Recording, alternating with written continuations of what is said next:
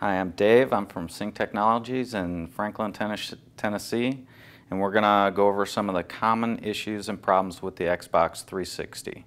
9 times out of 10, the common problem for all Xboxes is heat. If you have your Xbox in a cabinet or in a bookshelf that has a very low airflow, you will get the red ring a lot sooner than somebody that has their Xbox out. The heat sinks that are in here are constantly pulling air through them. So if you have a dusty house, pets, animals, anything like that, it's going to plug up the heat sinks sooner than if it's on a tile floor. The way to prevent a red ring of death is keeping the Xbox clean and keeping the Xbox cool at any time, and that pretty much goes for all game systems.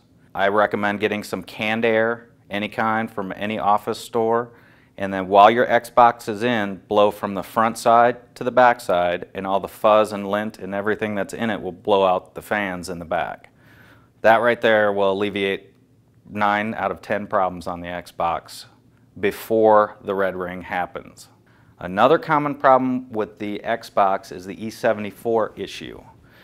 And basically, what happens with the E74 is once the processor gets really, really hot, especially with some of these new games that are coming out, the Xbox gets a lot hotter than normal. The solder that's on the bottom of the GPU or the graphics processor unit will actually melt.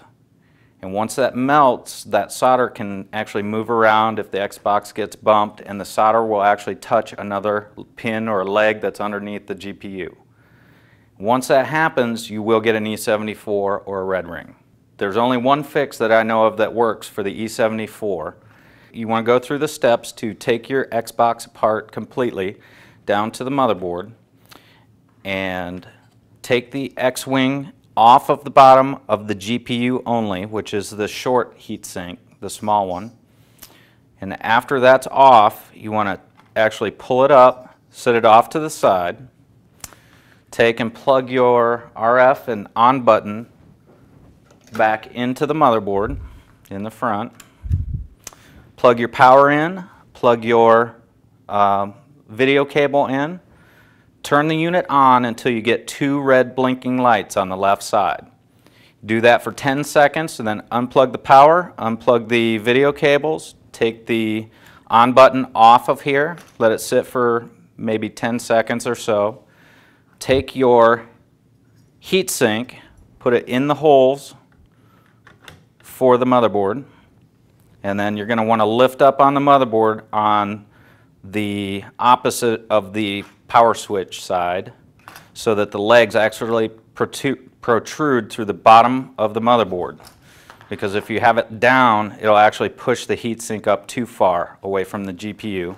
Just prop something under it and push down evenly, not hard, just enough for the heatsink and the heat paste to actually make a seal on the top of the GPU.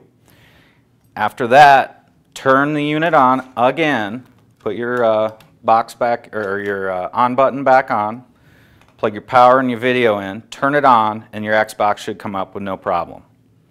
After that, turn it off with the button, and then take a hot glue gun.